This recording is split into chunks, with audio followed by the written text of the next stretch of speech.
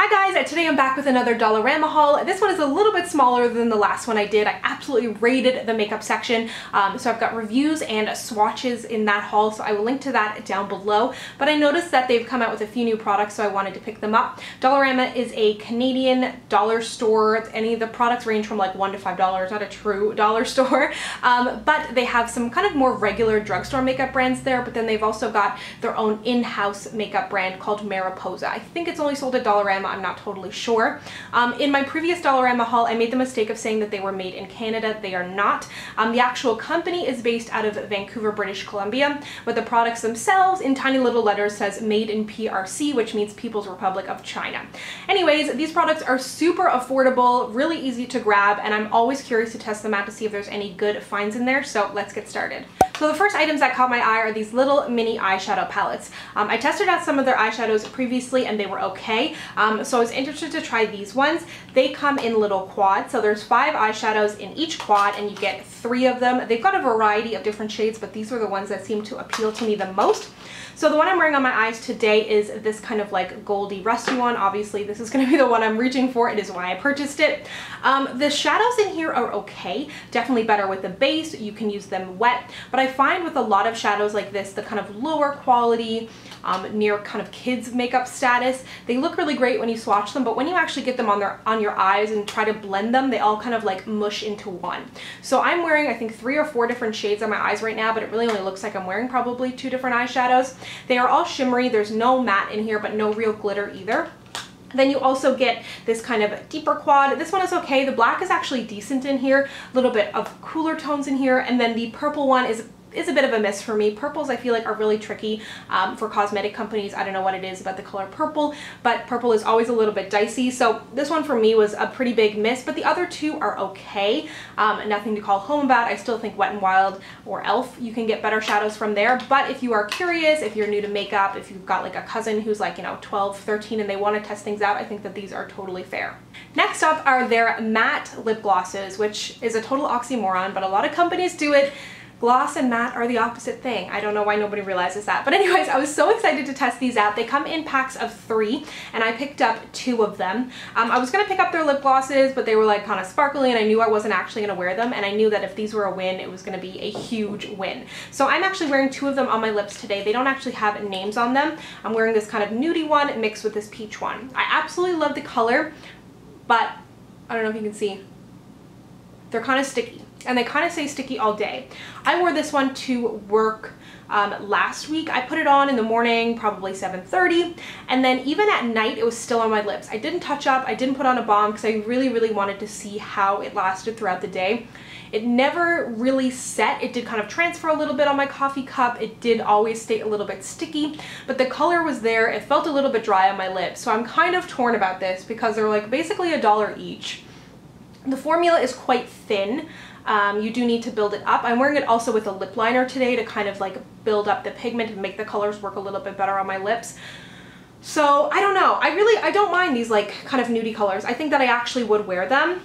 This really hot pink one here is pretty crap. It is super thin formula, near impossible to get opaque. And a nude color, if it doesn't go totally opaque, it's fine. But like you cannot walk around with like patchy hot pink sticky lips. So that was kind of a bit of a miss for me. The deeper colors are definitely better. The orange is pretty good.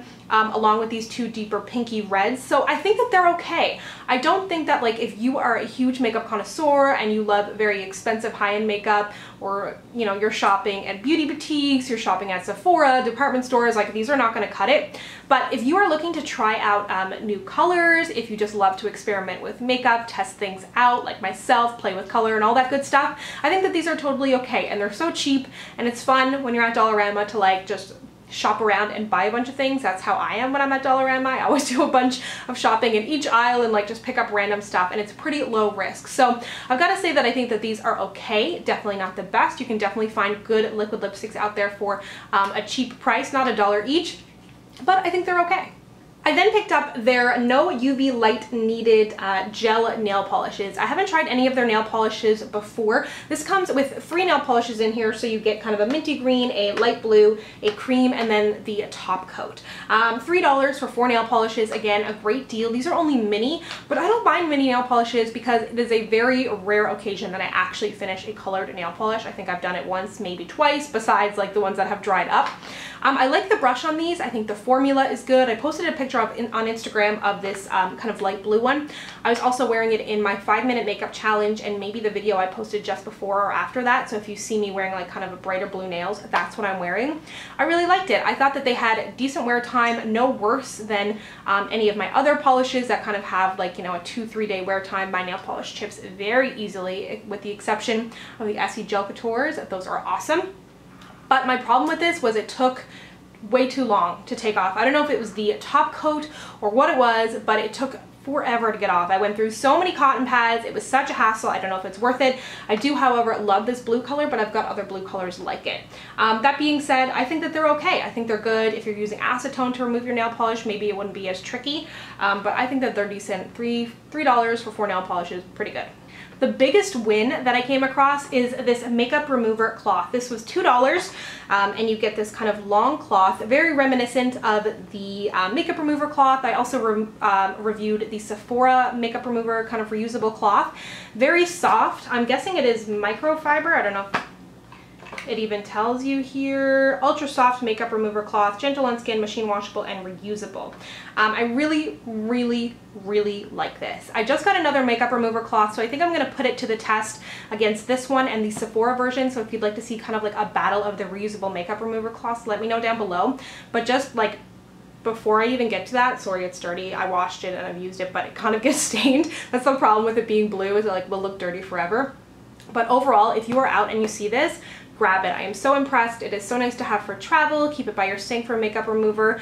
That way you're not getting your own towels and face cloths dirty, because I know that I'm very guilty of that and I get in a lot of trouble for getting makeup all over everything. So this is one new way to try and keep my makeup off of everything in my house. And then lastly, I wanted to mention this. I didn't pick this up on a more recent trip to Dollarama, but they have these little lipstick cases. I've got my Maybelline The Loaded Bolds in here. I've got probably 5 or 6 of these. They cost $2 or $3. You can keep 9 lipsticks in here. I kept them out of my vanity for a little while, but I recently kind of reorganized my makeup collection and now they're in my Alex 9 drawer. They sit really nicely inside the drawer.